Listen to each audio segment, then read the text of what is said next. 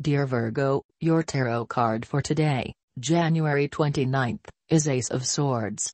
The Ace of Swords represents victory through having mental strength and achievement. Justice, clarity, and creative thinking are all associated with this card.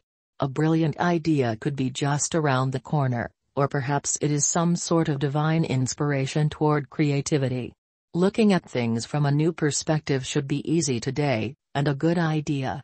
Let inspiration strike, then focus on your goal in order to start bringing about its manifestation. Clear communication and precise thinking will serve you well. Try to be discerning, which direction will get you closest to your ultimate destination with the least complication. Let outmoded ways of seeing the world fall away. It's only then that you'll have room for the new view.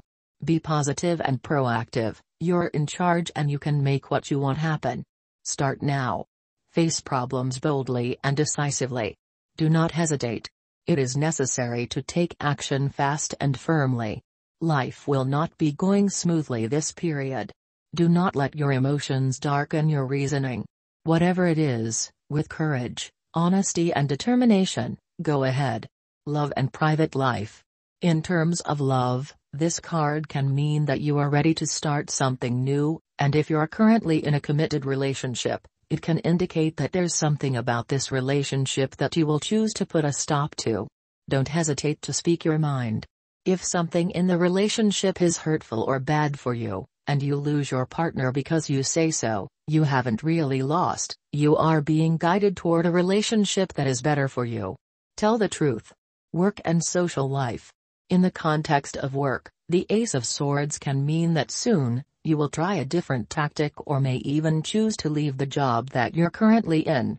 If you're committed to staying where you are, you may have some good ideas for new policies or procedures that could make everyone's life easier at work and improve the bottom line or final product.